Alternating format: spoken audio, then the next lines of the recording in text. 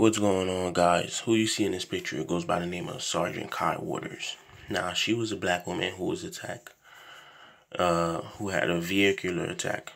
You know, this white woman was attacking her on the road, I believe. And, you know, she called for the cops and all that stuff. And guess what? The cops arrested her. Now, here's the thing. Here's the reason why I don't feel bad about her. Tweets of hers came back that she was on this whole Black Lives Matter thing. You're basically saying black people should not be killing each other, black people and that. You know, why is there always gotta be racism and all that stuff? She was one of those typical type of person. So I guess in her world, as long as you stay pristine, nothing could happen to you. You won't experience racism, which is not true. But she got her wake-up call. And I think she's still in.